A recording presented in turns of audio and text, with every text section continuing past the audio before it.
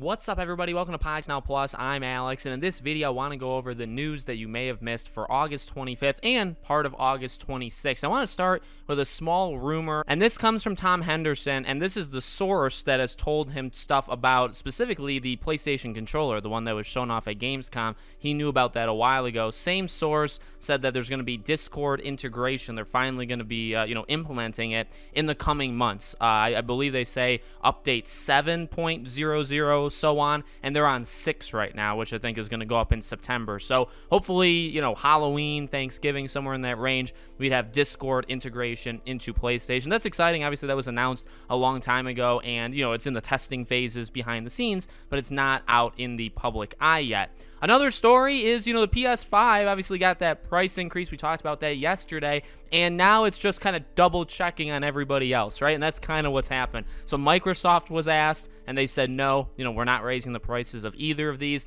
Nintendo was asked, are you doing it? And they said no. There were some people joking about the Nintendo thing that's saying they should probably actually cut prices, not even be asking them about increasing prices. You should be asking them if they're going to cut it. But, this again, it's not a console wars thing. I don't want to make it that. I'm trying not to because, I could honestly care less. But it is a case, PlayStation does it, and then you have to double check and make sure, all right, well, is everybody else sticking to, the actual price? And it seems like, again, both the Switch and any Xbox, I believe they were talking about the Series S and X in particular, those are all going to stay the same price. A little bit more Hogwarts Legacy news. Obviously, I've been talking about this quite a bit on the main channel, but the pre-orders went live yesterday. People were going through it. It had some more issues as the day went on. The collector's editions are kind of like rolling out, so if you're into that $300 edition, I think you just have to honestly keep on checking wherever you want to get it, if it's Best Buy or GameStop or, wherever it's going to be that you're getting it. You just have to constantly be checking.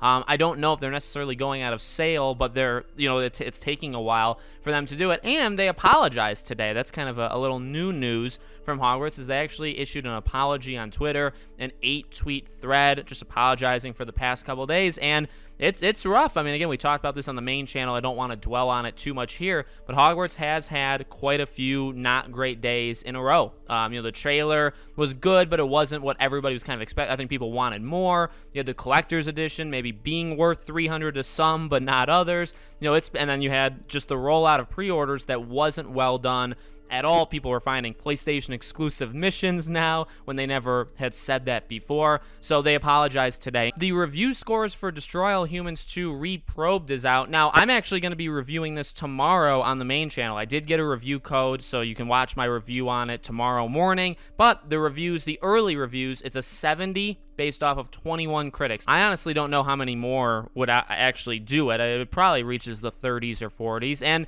70, not great. 9 good ones. 11, middle of the tier ones, I guess, and then 1 negative. Push Square actually gave this game a 4, which when you look at the other reviews that are like all 7s or 8s, you look at the 4, I mean, that's a bit low. I can tell you right now, okay, if you're worried about that, I don't think it's that low. I don't give review scores. Again, I'll try to explain how I feel about the game in the review tomorrow, but as of right now, sitting here with you guys listening to this video, this game is not a 4, in my opinion, and it's actually, in my opinion, worth buying. I don't know what score you want to give that. Worth buying would be my tagline. And last up, something somewhat small, but obviously it made the news waves enough that I felt I wanted to talk about it. The Last of Us is available now for preload. So you're seeing a lot of pictures on Twitter of people saying, okay, it's available. You're seeing it's a big game. This is actually a pretty big downloaded game, and you can now preload it now, and then it obviously releases next Friday. So this is it. This is the beginning of this run-up. Obviously, there's been a lot of controversy of is it worth it, is it not?